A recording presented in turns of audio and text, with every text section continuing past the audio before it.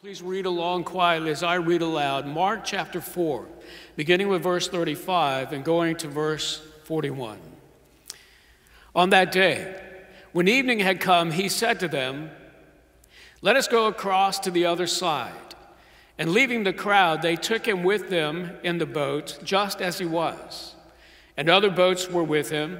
And a great windstorm arose, and the waves were breaking into the boat, so that the boat was already filling. But he was in the stern, asleep on the cushion. And they woke him and said to him, "Teacher, do you not care that we are perishing?" And he awoke and rebuked the wind and said to the sea, "Peace, be still." And the wind ceased, and there was great calm. He said to them, "Why are you so afraid? Have you still no faith?" And they were filled with great fear and said to one another, "Who then is this, that even the wind and the sea obey him?" This is God's holy and inspired word. By his grace and mercy, as it's now preached for you, pay careful attention to all that he says. Please be seated. The disciples are frantic. They're faced with a situation that appears to be a situation of certain death, alone, with no one coming to their rescue and no one coming to their aid. And in their humanity, they just can't understand why they can look at Jesus, the one who has been there with and for them all along, and he seems unconcerned, so much so that he is in the stern of the ship, fast asleep. But Jesus is about to do for the disciples what I also pray that he would do for us this morning. He is about to reveal more of himself to his disciples in such a way that he will deepen their faith. He will take the very crises that they face and use it as an instrument to sanctify them and grow them deeper in grace. You see, he's going to help them. He's going to enable them to see life in the proper perspective. And he's also going to enable them to see the providence of God and embrace it. So this morning, as we're looking together, I want us first to take a few minutes and let's look just at that first aspect, how faith enables us to see life in proper perspective. You see, right from the start, Mark helps us kind of gain something of a setting in our passage this morning. He also lets us know that he's writing as an eyewitness, even though he personally was not there when this took place. You see, Mark was added into the leadership of the early church later on, but here Mark writes from first-person perspective. How? He got the details and the information that he needed straight from Peter, who was there. And Peter gave Mark certain details that both Matthew and Luke chose to ignore as they wrote of this same event. Details like, on that day, all the other boats with him, and just as he was. Each one of these phrases shows us that this is an eyewitness account, but it also gives us something more of the context or the setting that we need for our passage today. So what was that day? On that day had been a very long day. Jesus had already been teaching the multitudes. A great throng had come around him. They were pressing in on all sides. They were pressing in so much, in fact, that Jesus, getting away from the crowd slightly, had to get into a boat and put out a little way from shore in a boat so that he could teach uninterrupted by those clamoring for another miracle, to be touched, to be healed, and also to provide an atmosphere in which he could be clearly heard. So Jesus on that day, teaching the multitudes, also was that day that he began teaching them in parables. The parable of the sower, the parable of the mustard seed. Even on this day, Jesus took his own disciples aside and he made sure that they understood the parables by specifically helping them apply it to their lives and even helping them understand why he was teaching in parables at all. He explained that he was teaching in parables so that those who had ears to hear could hear. But those who did not have their spiritual ears open or their eyes open to see, to hear, to understand, would be left in their darkness. That's an amazing and astounding statement about why Jesus spoke in parables, but that is what he is doing on this day. Jesus is teaching multitudes, he's teaching in parables, he's teaching his disciples, he's growing them in faith. And at the end of this day, we are told by Mark, as evening came on, Jesus is ready to do more ministry still.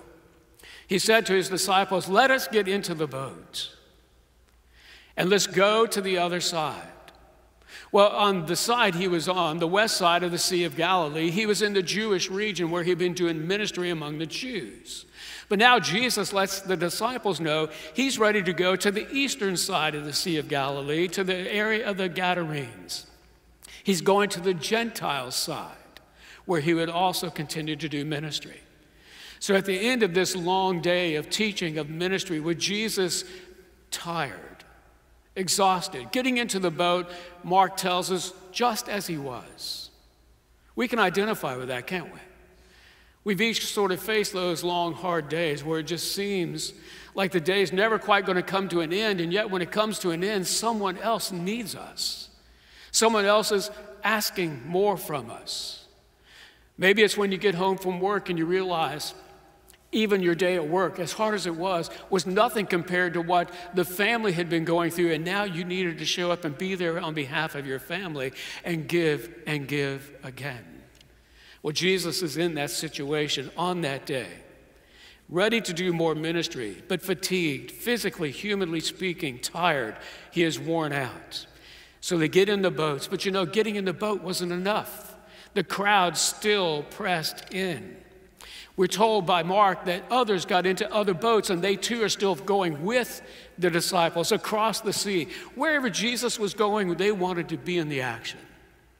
Wherever Jesus was going to be, even if it was to the Gadarenes, to the region of Gentiles, they were willing to go just to see what else he might do or what else he might say.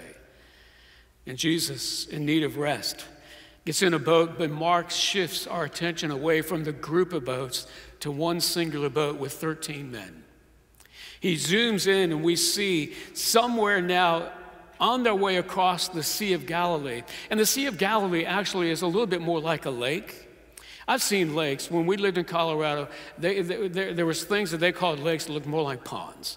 Okay, this Sea of Galilee doesn't look too much like a sea as much as it does like a lake. It's only 13 miles long, 7.5 miles wide. It sits some 680 feet below sea level, below the level of the Mediterranean Sea. On either side, it's kind of a rocky, craggy cliffs, especially on the east side where Jesus was headed. There we see even Mount Hermon that rises to 9,200 feet of altitude. This is the setting. It's kind of a perfect picture of a sea set down in a bowl. And somewhere while they're en route from the west to the east side, suddenly a ferocious, furious storm comes upon them. Actually, in the Greek, the word here for the strength of this storm, we might as well think of it as a hurricane. Blows in out of nowhere, and the disciples suddenly are facing life or death. They're in a tremendous situation in which they are panicking. The waves are already crashing over the edge of the boats. The ship is ready to sink, and these are not green men that, well, that didn't sound right. That sounds like Martians. These were not men who didn't understand the context of the sea. Many of them were fishermen. They were familiar even with this sea, and yet they are terrified for their very lives. And in their panic, what do?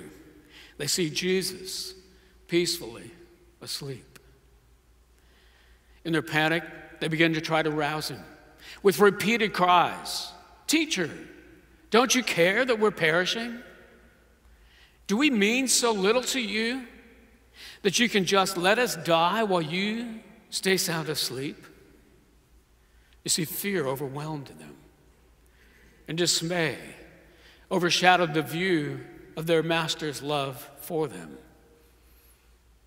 Now, I think right here may be a good time for us just to step back for a moment and do more than just follow the narrative as Mark presents it. You see, something in me looks at this question, "Master, do you not care that we're perishing?" And I would like to take the disciples to task. I mean, If the boat sank with all 12 of them in it and Jesus is in the boat sound asleep, isn't it sort of illogical to think that he wouldn't perish as well? But like I said, I would like to take them for task for their lack of logic or for their lack of faith, but I have to admit that so many times when I come up against a hard situation that throws me into fear as I look at the circumstances around me, I have to admit I'm all too human myself. See, whenever fear stands in the place of faith, we can quickly lose perspective. Circumstances surround us, and they become the only reality that we see, while what we know to be true about Jesus somehow gets pushed out to the edges, gets minimized, or even crowded out. And when this happens, we need someone to open our eyes so that we can regain an eternal perspective that we need. It's exactly what Jesus does in the passage this morning. Look at verse 39. And he awoke, and he rebuked the wind and said to the sea, "Peace, be still." And the wind ceased, and there was great calm. You see, Jesus took action so that the disciples' faith could be restored. In response to the frightened rebuke that he had just received from his own disciples, he woke fully and he rebuked not the disciples, but the wind and the sea. Giving this authoritative command, "Peace, be still," at once the wind tuckered out. Literally, that's what the Greek says. We might even translate it or amplify it by saying the wind ran out of gas. It stopped. And the sea grew calm. Not even a single billow continued to roll. It was smooth as glass. And I think here's where Mark begins to help us see a principle that's important for us. In response, rather, whenever we look at only our circumstances apart from faith, we will lose perspective and we'll be bound by fear. But when we look at circumstances through the lens of faith, in the gracious providence of God, we are freed to live life in proper perspective, growing deeper in our faith still. Now we can look at the second aspect Mark needs us to see, how faith enables us to embrace the providence of God. Turning to the disciples, Jesus calls them to greater faith when he says, "Why are you so afraid? Have you still no faith?" I like how Matthew says it, "You little faith ones." That's what Jesus says in answer to their cry. He loved them too much to leave them where they were. What he's doing here is he's actually calling them out, calling them into a deeper relationship with himself. He's saying, "Have you watched me so long, seen the miracles, heard the teaching, and still you're not quite there? Is it possible that somehow you're missing it?" And while Jesus' words still were echoing in their minds, the disciples now are left only with time to reflect on not only the miracle, but now the challenge that Jesus has just given them. Lovingly, he has called them to more. And we get their response as we look at verse 41. They were filled with great fear and said one to another, "Who then is this, that even the wind and the sea obey him?" Now here's where a little bit of knowledge of the original language goes a long way to help us, because in verse 40, where the disciples are fearful, the word in Greek there actually points to timidity or cowardly acts. That's being afraid of the circumstances around you. But in verse 41, the great fear which is overwhelming them is something that's entirely different. In fact, it is the fear of the Lord. Now, the fear of the Lord, yes, is reverential awe as to who and what he is and what he has done. But it's more than that. These men had just seen the raw power of God on full display. They had seen something that they knew was no ordinary action, and they are overwhelmed not just with reverential awe, but they are terrified at the power and the majesty of this man who was God in flesh. And that can be our only response ourselves. It should be our only response. Jesus is calling us through the crises and through the blessings, that we might get to this place where we too are not fearing the circumstance around us. Rather, we are in absolute terror of the magnanimity of who he is. You know, one of the concerns I have as a pastor when we look at our covenantal families as they come to church, one of the biggest blessings our children have is that they are part of this covenant body of Christ. And yet one of the biggest threats that they face is they are part of this covenant body of Christ. I grew up in the church. I heard God's word proclaimed. But it wasn't until I was 23 and had already graduated from a Bible school that I actually came to the face-to-face with my need for a personal Redeemer, a relationship with Jesus Christ rather than head knowledge. Jesus does the same thing here with these disciples. He's saying, don't take for granted. Don't try to put who I am in that little finite box of yours with this preconceived notions that help you kind of sort me out. I'm much greater than that. And today Jesus is calling us to do the same. What should our response be in the face of 2020? What should our response be as we look back not only at 2020, but at the entirety of our lives with all the blessings God has given, as well as all the challenges that we have faced? What is the takeaway that is here for us this morning? We should look back and understand that everything that we have experienced in this life is sent by the gracious hand of God with one purpose, and that's to increase our faith in him. Everything. The good, those things that we readily welcome as way to go, well, God, I can't believe you did this, and the challenges, those things which candidly, honestly, we wouldn't have chosen for ourselves, yet they are divinely put in our lives as part of the perfect plan of God.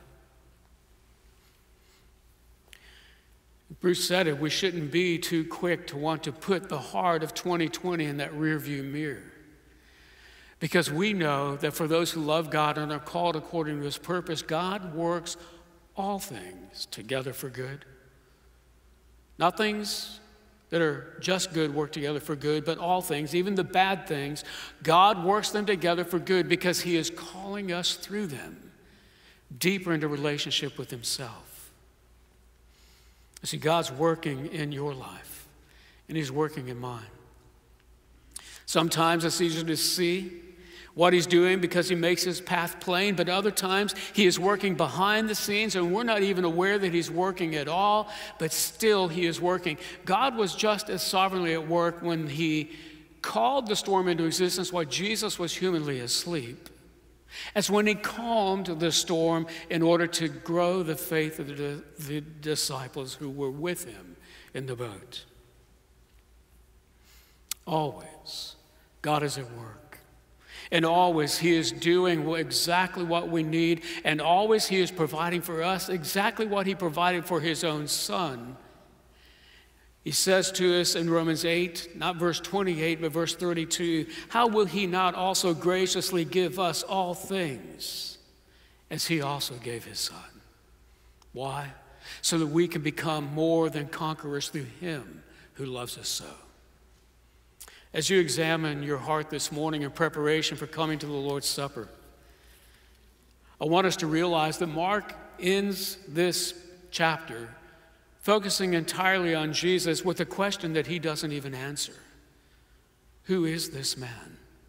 Jesus.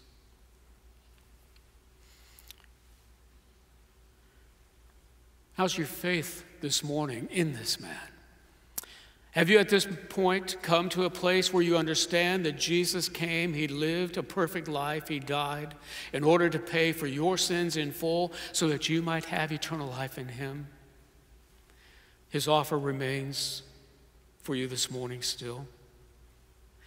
Are you able to look back on the events of this year of your life and actually believe that God is for you? And he's working for your good, he's working for your glory, whether you understand what he's doing right now or not. I like what the English Presbyterian Puritan John Flavel said about this. The providence of God is like the Hebrew language. You can only read it backwards.